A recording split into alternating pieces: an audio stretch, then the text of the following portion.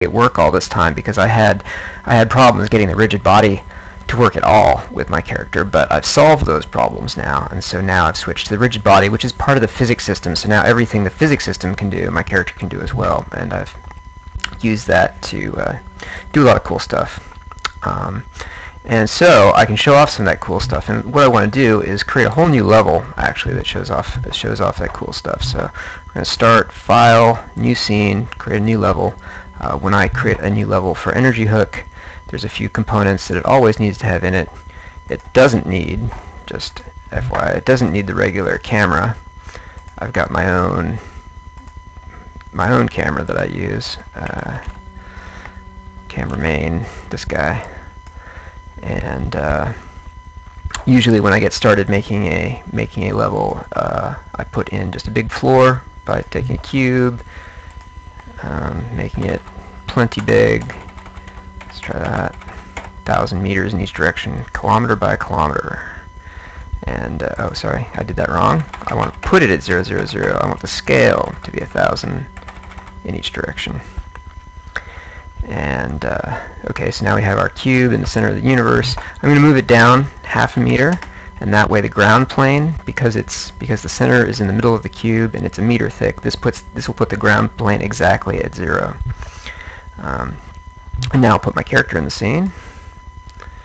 Swing character. I've got a prefab for her. Now she's in the scene. Actually, let's take that out again. When if you drag somebody into the scene window, it sort of automatically detects their height and usually puts them in where you want them. Let's see how that did.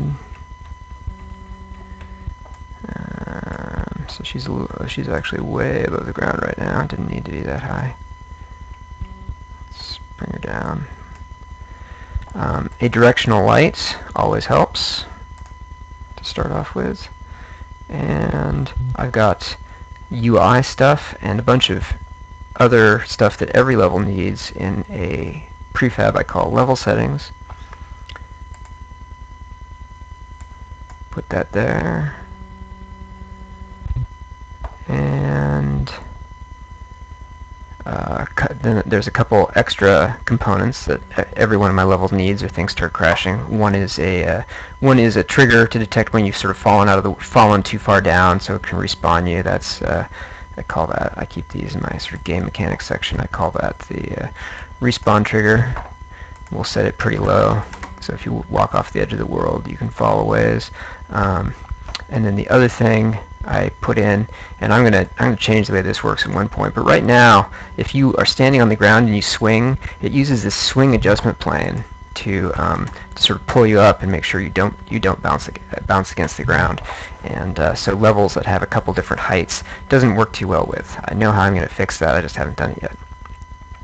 So anyways, but that should be everything, I think. Let's see if I'm forgetting something. Run it up. Didn't give me too many errors, except this. I don't know what the deal is with this look rotation one.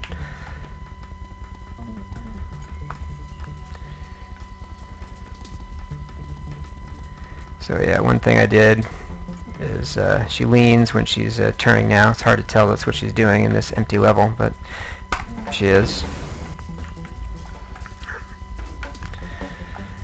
And so that's that. So I can now start working on making some stuff to show off the movement tech. I'm going to switch over to the website now and see if anybody has any questions. And looks like no questions so far. So I will keep going. And I'm gonna make some assets in Sketchup to bring in here. I could just take some cubes and tilt them to make some slopes, but I think it would be a lot cooler to do that in SketchUp and make some actual geometry that kind of looks like is maybe evocative of something. Yeah, let's. So here I am in SketchUp, my favorite modeling package, because SketchUp, unlike say Blender or Maya or Max, SketchUp is kind of psychic. It feels like most of the time you do something in SketchUp and it just knows what you want, and In other modeling programs I've used, I don't have that feeling. I say that and then immediately it's not doing what I want.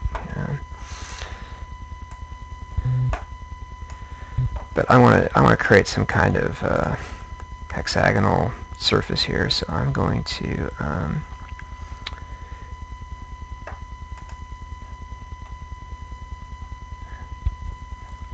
break this up.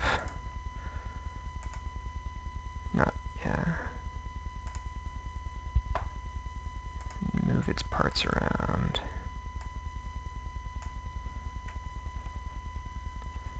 It's not totally how I expected it to work.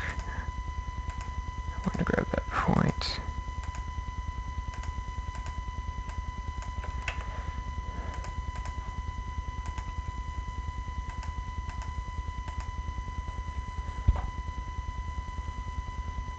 Yeah, that's great. I say that it's psychic, and then it's not being psychic for me.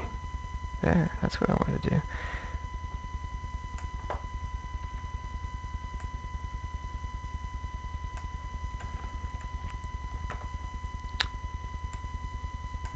Something like that.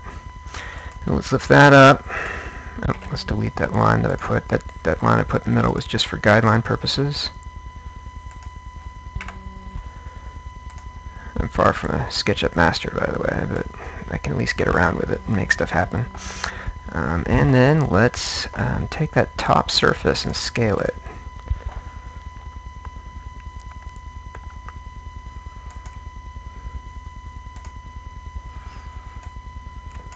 I want to scale it around the center. Make a sort of pyramid. One of these buttons does what I want. Is it Alt, Shift, Command, oops, Control, there it is. That's what I want. Let's scale that even farther in.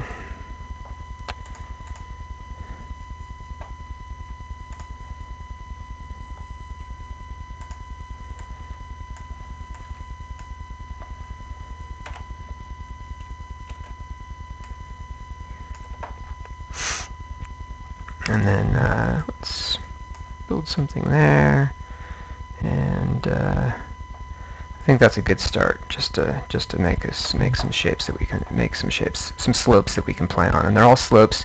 They're slopes of various different angles. I kind of want some shallower slopes though. But I'll do that. I'll do that in a bit. I'll make another creation in a bit that has some shallower slopes, and maybe these will be like buildings of the future, some weird sort of postmodern geometry. A guy who's been doing some level design work on the side that may or may not make it into the game has been showing me some postmodern architecture ideas, and so I'm a little inspired by his stuff. That's Keegan O'Rourke, and so I'm going to save this out, and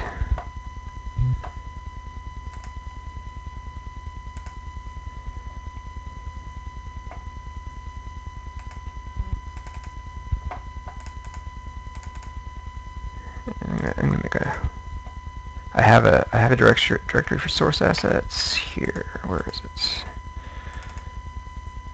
There it is. Okay. So we're going to call this hexagonal arcology.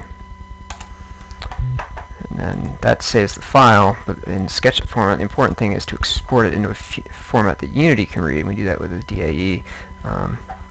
There's two different ways to do that. One is you can export it here from straight from SketchUp, but sometimes that's inefficient. It makes inefficient models. There's a more inefficient tool called PlayUp that you can install onto SketchUp that makes more efficient models, but it also often messes up the textures. So I use this one until I decide, hey, I really would like this particular model to be more efficient. And putting that in my current directory that I'm working out of.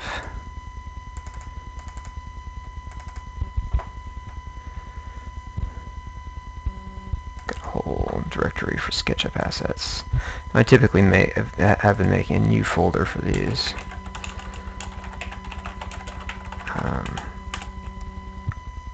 So it doesn't accidentally share materials with something else and make it so when I change a material on one, it changes the material on both. Okay, so one thing I didn't check before I did all this was scale. I don't think this is as big as I intended it to be. I wanted it to be pretty huge.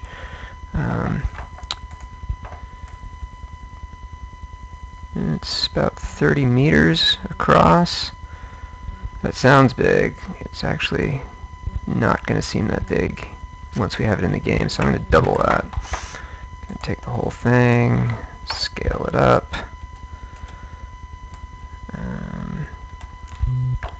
There, it's 2 times according to here, and I'm going to move it back so when we rotate it in the engine, it will let's line it up with that 0 axis. So when I rotate it in the engine, it'll rotate fairly kind of in place instead of around a corner.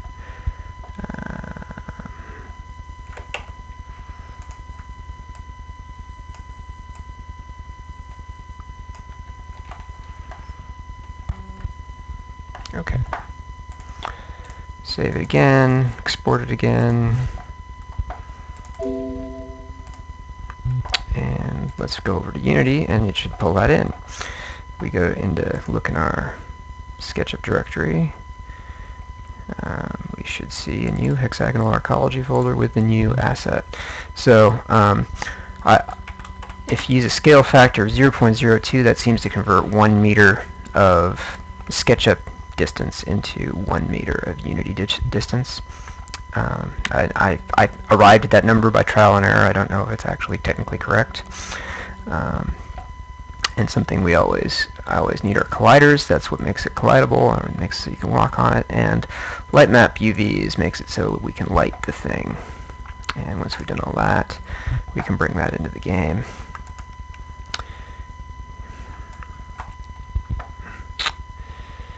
And it's worthwhile making a prefab of these things, but I'm just going to dive in and start playing on it right now, see how that works.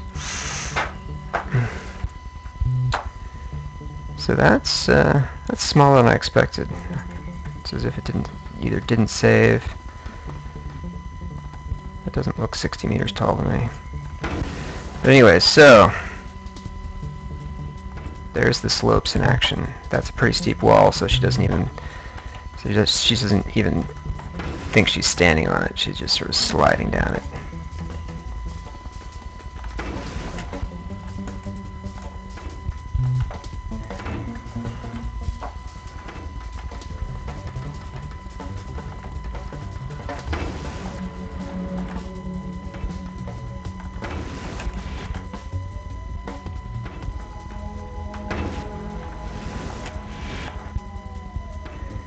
Alright, so that's cool, but yeah. Let's see if changing the size over back in SketchUp makes it bigger, or if it's not saving for some reason.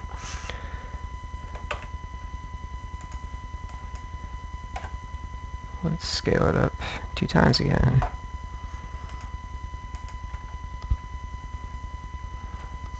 Can just type numbers in.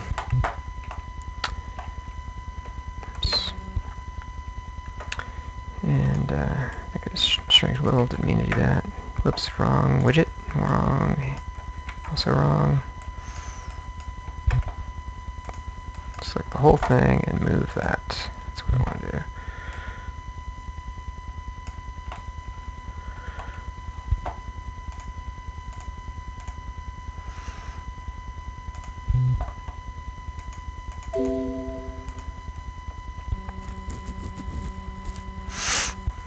Okay, go back to Unity, and that should get bigger, and it did.